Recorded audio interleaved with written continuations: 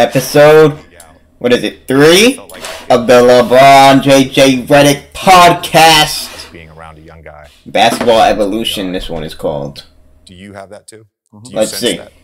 Yeah, we're stepping on that one. Let's see if they be for yapping or backing. This guy's going to be good. Okay. Coaches and veterans being able to get on them. And obviously, we're not watching all this. Gonna skip through it a bit. But let's see. Back talk. There's no, all of that. It's just they almost look like. What you gotta say, Bron? Just keep on coming with it because I want to see how much I can. I want to see how much. Just keep on, because I'm absorbing everything. That's when you know, like, oh, he's going to be in this league for a long time. Okay. One of the things that I always noticed was, and I wasn't perfect at this when I was like a rookie, especially. There's an element of fear, meaning once we step on the court, I'm not scared. Right. But there's an element of fear, like I need to be in the training room on time. Yeah. I need to do all the lifts that my strength coach is telling me to do. If my PD player development guy, my PD guy's telling me be on the court at 10 o'clock for an 11 o'clock practice, that guy's there at 9:55 ready to go. Okay. It's like the small stuff. Yeah. It's the small stuff. It is the small stuff. We are recording this on Thursday, opening day of the NCAA tournament, official opening day. I do not count the play-in. Yeah, I don't count the play-in. Not because I'm old. Damn, that's a minute ago. Now as an NBA player, but I do not count the play-in. I don't get it's not official because you're still playing into the tournament. Yeah. And your high school coach just got a big win about an hour ago. Yes, he did. What did you learn from him? Yeah, 2019. Not for long. Hey. And he said, and I started yapping off. Yeah. And he said to me, I'm gonna tell you right now, shut the fuck up. Whoa. And he gave me the look. Mind you, I'm my size, but 155 pounds. So I was like, oh, he's gonna kick my ass. And I didn't say anything. We checked the ball up. As soon as somebody passed it, he just popped me in the face, right? My jaw still pops to this day. And pretty much from that day on, I had a healthy level of fear for high school. A healthy level of fear. Do you think there's anything for you? I know for me, like I played for Coach K. Yeah. I played for a great high school coach. I played for Boo Williams in AAU. We talked about our coaching and how important that was to us last time. Do you think for you there was anything transferable from what you learned in high school to what you had to do in the NBA, especially early on? From a coach's perspective, or just from on a the player? court? On the court, being a player on the court. Okay. No. Totally different game? It was a totally different game, but the nuance and the fundamentals and, the things that was fundamentals that was being taught to me as an 18-year-old, I kind of had already knew a lot of that shit. I mean, it's weird to kind of say because you feel like when you get to the NBA, you're going to learn so much more, which I eventually did. And I think that just came with, like we always talk about, experience. The best teacher in life is experience. But when I got to the NBA, the biggest adjustment I had was literally just going from like, oh shit, I don't have to go to class every day. I'm going from 27 game season to now 82. So like, oh shit, like after 27 games in the NBA, around about 32 games, I'm exhausted. Dang. So now like, what can I do to get the energy back going? But as far as when I stepped out on the floor, there wasn't too much of an adjustment. I felt like I was physical enough. I felt like I had the size, I had the speed, obviously. Good for you, buddy. Clearly. Here we had aid.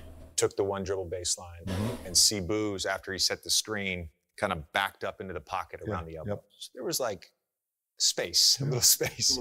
On the second one, you came off the other side and curled, and Ricky Davis hit you at the elbow. And I had the screenshot on my phone. And it's Z on the left block, Yep. C-Boo's on the right block. C-Boo's spotting up from about 17 feet at the right wingish, but not really spaced. Not really spaced. And then Ricky Davis is just standing there at the top of the key. It's like so literally about 8 or 9 people. Yeah, 8 or 9 people, all just right there. Yeah, right there. And then you drove back and hit a little fallaway going left. Yeah. When did you start to feel like the spacing was changing in the NBA? You know, that's a good question. I'm trying to think. I think the spacing started to change in the NBA. I think Stan Van Gundy had a lot to do with it. You know, now that I think about it, I'm thinking because I was in the East, and obviously, you know, they had a lot of spacing, you know, in Sacramento in the early 2000s, but it wasn't a lot of spacing. Maybe they just had some shooting. Obviously, Mike Bibby. Maybe Steph Curry. Maybe Steph Curry. You know, LeBron gonna ride Curry even more. Corner space. They, you know, Vlade, you know, could play the elbow, could play the corner, could hit the, you know, the three at times. You know, C-Webb from time to time was spaced a little bit, but he was more in the post. You know, Bobby Jackson would fly off, obviously, for shots. But, you know, I believe Stan with Dwight, you know, kind of in that 07, 08, 09 kind of range, they started to change it a lot. You know, I hadn't seen that much space because I played against the Detroit Pistons, and obviously you have Rip on his floppy down action, you know, flying off the floppy down or the two chests or whatever the case may be. But with Stan, I think he saw what he had in Dwight, and he started to build that team around him to like, I want nothing but space, you know, and we saw that. We saw it when Rashard Lewis got on that team. We saw it with Hedo Turkoglu. Good for you. What else we got? T hurt his shoulder guarding Dwight in preseason. And we tried Turk at the 4. Right. And it's like, you guys are out there. Game, right? Absolutely. But also just for the offense. Now all of a sudden, you're forced to make a decision in a Jameer Nelson, Dwight Howard pick and roll. Hedo Turkoglu. Yeah. If you decide to go under him because you don't want him getting to his right hand, you have to make a decision now. He's going to shoot. He's going to shoot a 3. He's going to shoot it. So we would run that angle pick and roll. Yep. We'd have a shooter in the left corner. Yep. Turk going to his right hand. Yep. Dwight rolling, and 2 shooters. And space. 2 shooters. Where's the help coming from? And you can't switch it. Hey. Dwight's going to bury you, hit you with 19 elbows, and he doesn't care about getting 1 or 2 fouls off the elbows, but he's going to dunk you in the rim. This is like super duper man Dwight at the time. I rewatched Game 5 the other day. And I've never watched the series, by the way. You haven't?